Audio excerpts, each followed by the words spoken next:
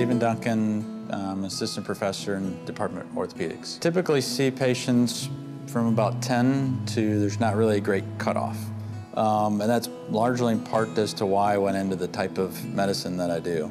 With hip preservation, we can treat the very young, but no different than my grandfather did when he was an internist. You see him from kind of start to finish. And that way you can kind of keep continuity of care so that you know exactly what's going on during their entire treatment process.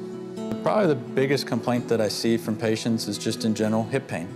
And so that can be the recreational athlete that has pain on the weekend, or even the grandmother who has arthritis-type related pain. And so there's different treatments depending upon the age and what's exactly going on.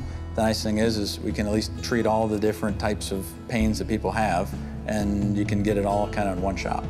The biggest things in terms of trying to get patients to understand about hip and knee arthritis is knowing when you probably need to seek treatment.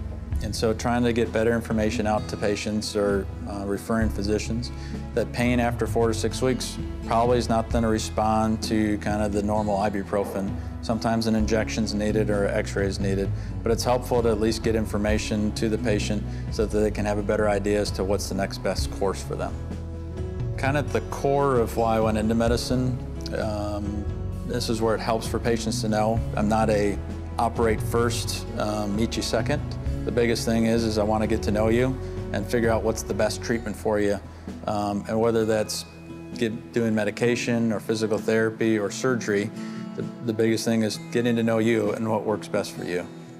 The biggest thing that gives me satisfaction is the patient that comes in, has a lot of pain, and depending upon if we need to operate on them or just do a simple injection, if they come back and give me a hug, it's probably the biggest thing and the joy that I get when I've seen that I've been able to help them immediately kind of in their life.